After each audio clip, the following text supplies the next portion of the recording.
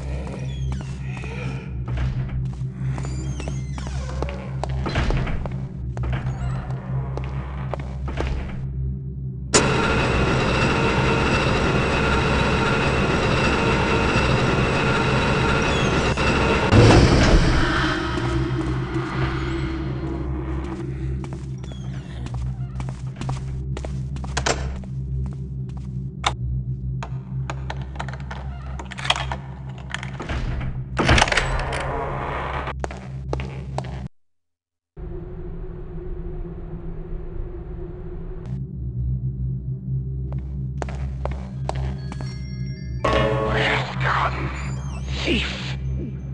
Now that you have attained your prize, can you escape with your skin?